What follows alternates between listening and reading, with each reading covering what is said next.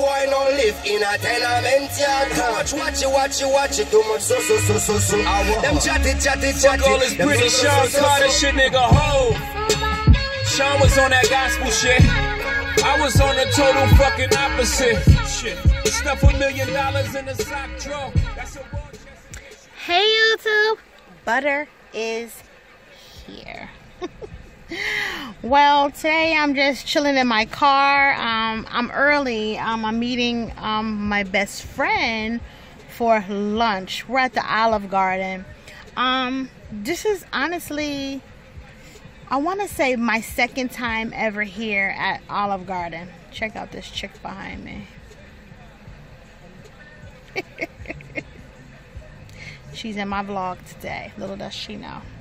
But today's my second time ever here at the Olive Garden. She chose this place, so I'm just going to rock out with it. Hopefully I can find something on the menu that I really like.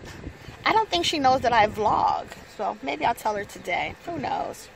But I wouldn't put her in here on the vlog. Maybe if I have her take a picture or something like that, I'll pop it in. But anyway, I'm going to just tell you something that happened the other day when I was going through McDonald's to pick up my son something to eat. Okay.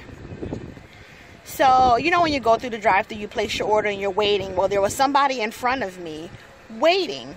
So, and I guess they were talking or whatever the case may be. So there was a problem, basically. And it took like maybe 5 minutes or so. Oh God, maybe I might put this on pause because somebody's gonna park here. Oh no, well they're not good. So what was I saying? So I was waiting until my turn. I was like 5 minutes or so waiting to pull up. So yeah, finally I pulled up and this guy was standing there.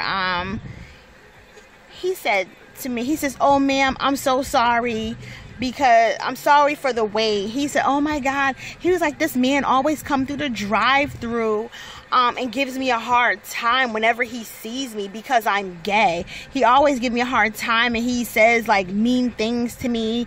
And so I always have to have the supervisor come and speak to him and do his transaction." I'm like, "Oh my God, I am so sorry." You know what I'm saying? I said, that is just so ignorant. You know what I'm saying? My view on the whole thing, yeah, I do date women and everything like that. Even if you are not about that life, you don't condone it, you don't like it, whatever the case may be, you should still treat people with respect, in my opinion. I was so angry. I felt so bad for him. He was just like kind of shaky, like, you know, he was just really upset. And no matter white, black, Puerto Rican, gay, lesbian, straight, bi, nose on your forehead, whatever, you should just really just treat people with respect. All you had to do was give the man the money. He would have gave you your change and you just pull off. That was it. Why, people? Just why? Oh, that made me so upset. Because when he was telling me about it, he just looked so upset. And I apologized for the other guy's ignorance. I said, you know what? Don't even let that mess up your day. Just keep it pushing. You know, people don't have to accept you, but they really should respect you. You know? It's just ridiculous.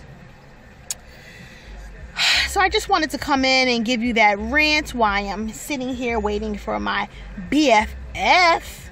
And chilling with homegirl over here in the car and homeboy back over there. You can see him walking by.